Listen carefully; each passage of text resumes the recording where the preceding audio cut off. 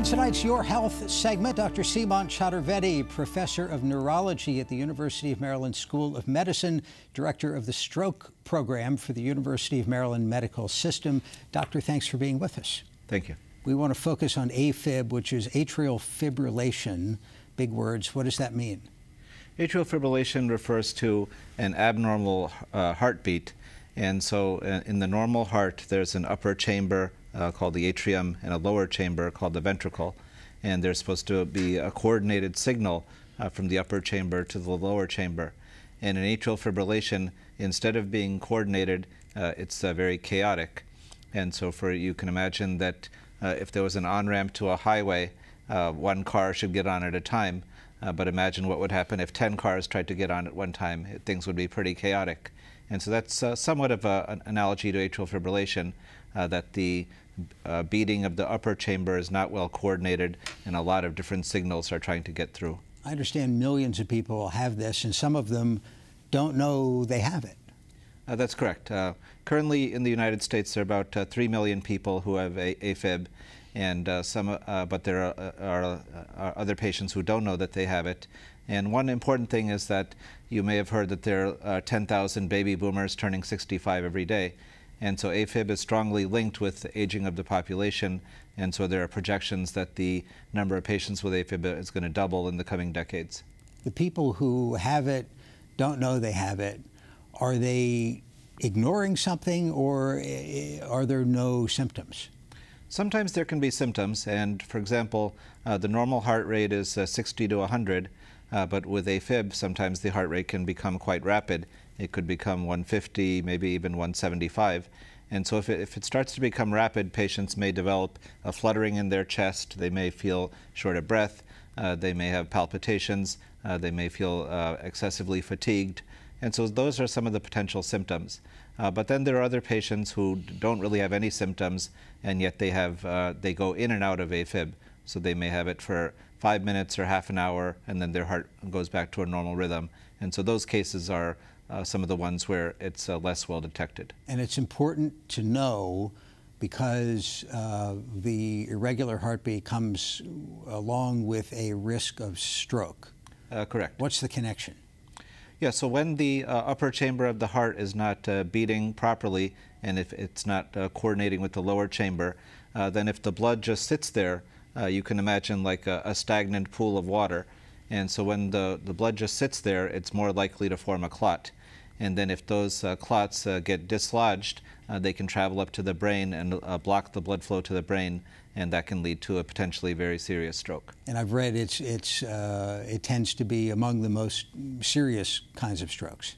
Yes, the blood clots from atrial fibrillation, they tend to lodge in like some of the bigger blood vessels leading up to the brain, and so because of that, the corresponding strokes that they can cause tend to be larger on the whole, and that can be associated with higher rates of disability and even death following a stroke.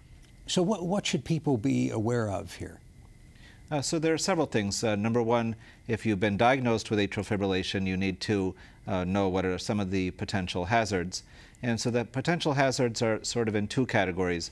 One relates to the heart, because if the heartbeat is going too fast, as I said, it can cause shortness of breath. It can lead to heart failure. And then the other major hazard is the risk of stroke. And so it's very important that patients who know that they have AFib, that they be put on blood thinners, especially if they're higher risk for stroke. And so they need to discuss with their physician or their cardiologist whether it's appropriate for them to be on blood thinners, because blood thinners are extremely effective at reducing the risk of stroke, and yet they're still very underutilized across the country. There have been studies that only about 40 to 50% of the people with AFib who should be on blood thinners are actually getting them in the real world. Why would they not be getting them? Because they haven't seen a provider, or there's an issue with there being a risk of being on the blood thinner? There's several potential reasons. One is that they may not see a physician regularly, but another one is that sometimes the communication between the physician and the patient is not optimal.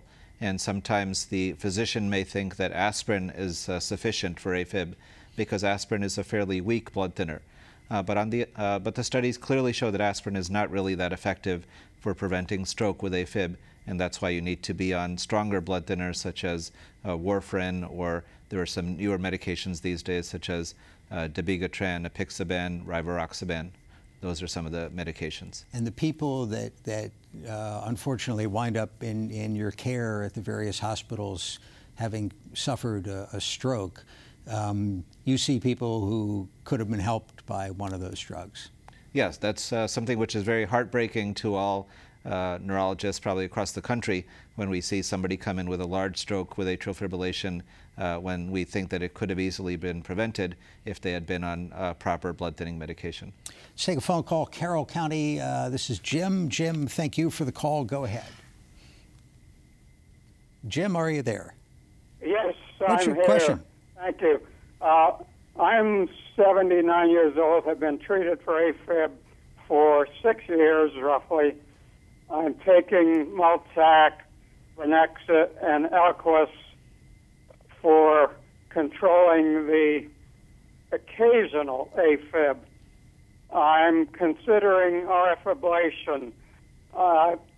How effective is that, and does the AFib usually come back? Jim, great question. Best of luck, sir. Thank you for the phone call. Yeah, so what the caller was referring to is something called cardiac ablation. And so some cardiologists who specialize in abnormal heart rhythms, they can do a procedure where they try to zap the tissue which is causing the abnormal firing. And zap is not a technical term, but that's the goal of the ablation, is to try to eradicate the area which is firing abnormally, and then hopefully you can prevent the AFib from reoccurring. And it's fairly successful. It can help in terms of relieving symptoms such as shortness of breath, but in some patients it can come back after the ablation procedure. So in general, about 5 years after the ablation, maybe 30% of the AFib has come back. Mike on the line from Cecil County. Mike, thank you for calling. What's your question? How is there a relationship between AFib and exercise? Interesting. Like cardiovascular, on the treadmill, etc. Mike, thank you very much. Yeah, no, that's an interesting question, because there's more and more research about how lifestyle changes can reduce your risk of AFib. And AFib can be linked with a number of conditions, including obesity, sleep apnea, hypertension. And so if somebody exercises regularly, and especially if they're able to lose some weight, that could be helpful in decreasing the number of episodes of AFib they have, and what's referred to as the overall AFib burden. What about coffee? We once talked about some link between people who have these gigantic cups of high-strength coffee and an AFib episode. Yeah, regular consumption of coffee, like the average person, if they have, like, say, 2 to 4 cups a day, that's probably not a major contributor.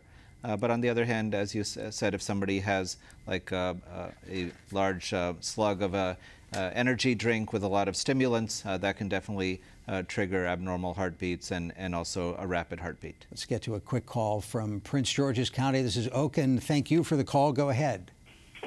Yes. Your question. Question is, what kind of blood pressure medicine should we avoid? Because some of the blood pressure prescription medicine causes AFib. Interesting. Thank you very much. Is that the case? Some blood pressure medications can actually be useful for controlling the heart rate. And so, for example, there's a category called beta blockers, which slow down the heart rate. And so those actually could be beneficial for some patients with AFib, as long as they don't have other reasons that they can't take beta blockers. Let's end with the most important thing, which is getting people who are having a stroke rapidly into a medical center that can take care of them. Quickly, the symptoms that people should look out for. Yeah, so the major symptoms they should watch out for are a weakness of one side of the body, speech problems, sudden onset of unexplained dizziness, facial droop. And so if you have any of those symptoms, especially if you're in the first, within 6 hours, it's best to go to the emergency room right away. But these days there have been breakthroughs so that even some patients can be treated within 24 hours of the stroke. Very good. Dr. Chaturvedi, University of Maryland School of Medicine, sir, thank you very much. Your health segments are a co-production of Maryland Public Television and the University of Maryland Medical System.